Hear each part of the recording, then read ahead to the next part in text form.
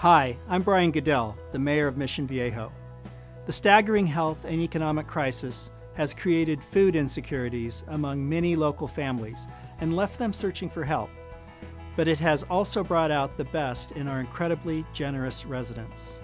To assist, the city sponsored food drives to benefit several different area organizations.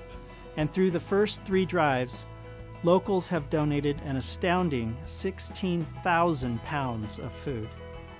Part of that was donated directly to over 135 families in a give and take event, while the rest was collected for South County outreach. Upcoming events will gather food to be donated to the Mission Viejo community via Family Assistance Ministries, Stand Up for Kids, Families Forward, and Project Access. And the drives will take place at the Norman P. Murray Community and Senior Center on June 13th and 27th from 9 a.m. to 11 a.m.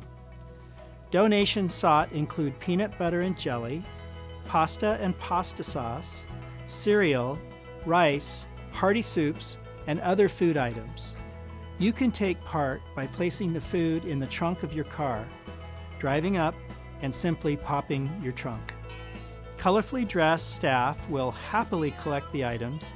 You may remain in your vehicle, and social distancing guidelines will be followed. For more information, call 949-470-3061 or email fitness@cityofmissionviejo.org. Thank you, and God bless you all.